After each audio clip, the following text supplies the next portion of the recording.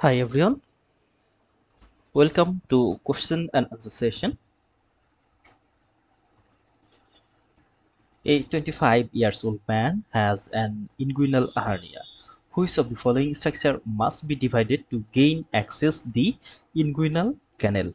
So now we have to find out from the question that to uh, enter into the inguinal canal, which structure should be divided. Here the options are transversalis fascia, external oblique aponeurosis, conjoint tendon, rectus abdominis, and inferior epigastric artery. So we have to find out one of the options which uh, the structure should be cut to gain access to enter the inguinal canal. So here we can see this is the inguinal canal, and this inguinal canal it starts from here. Here is it is superficial ring, or here's the superficial inguinal ring here, and deep inguinal ring it is here.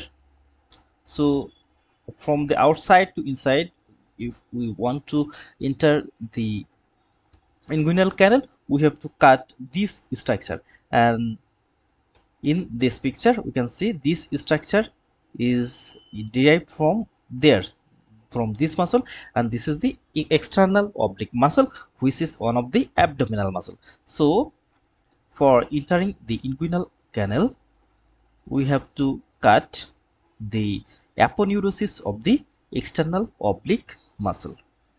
In this picture, we can see the another figure, and here we can see this is the superficial inguinal ring, and here it is the deep inguinal ring. And from the superficial inguinal ring to the deep inguinal ring, this is the inguinal canal. And so when content passes, or hernial content passes through from this deep inguinal ring through the inguinal canal and finally in the superficial inguinal ring, then it is called the inguinal inguinal hernia. And we can see here, if we want to reach this structure, this inguinal canal, we have to cut this structure, and which is the aponeurosis of the external oblique muscle. So our final answer is the external oblique muscle.